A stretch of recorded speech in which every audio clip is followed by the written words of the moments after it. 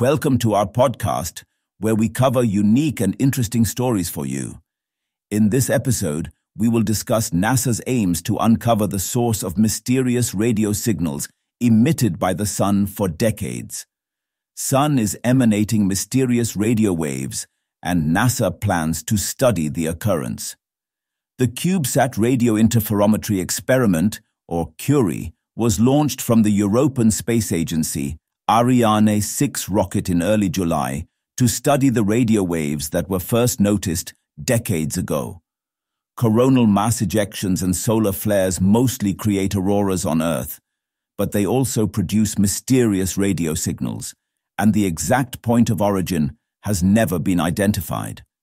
For years, these radio waves were believed to be originating from solar flares and CMEs, but in 2023, astronomers discovered that sunspots, along with the cooler, darker, and more magnetically active areas of the Sun, also housed them.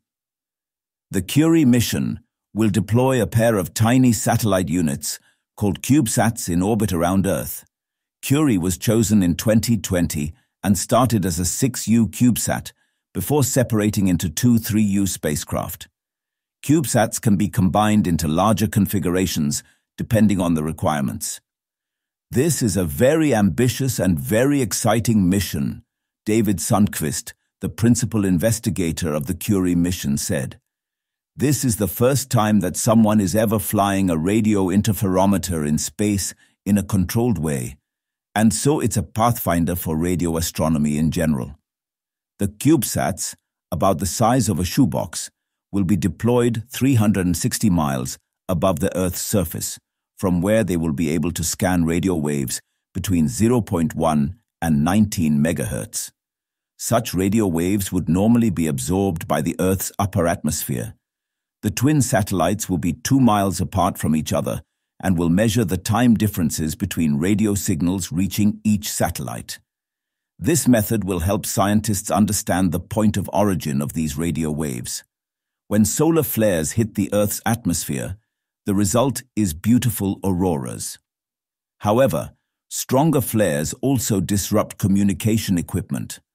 Our planet's magnetic field acts as a shield, protecting us from heavy radiation levels emanating from the Sun, which spread throughout the solar system. On Mars, where there is no atmosphere or a magnetic field, a strong solar particle event leads to high radiation, with one of the recent ones being recorded at 30 times higher than a chest X-ray would produce.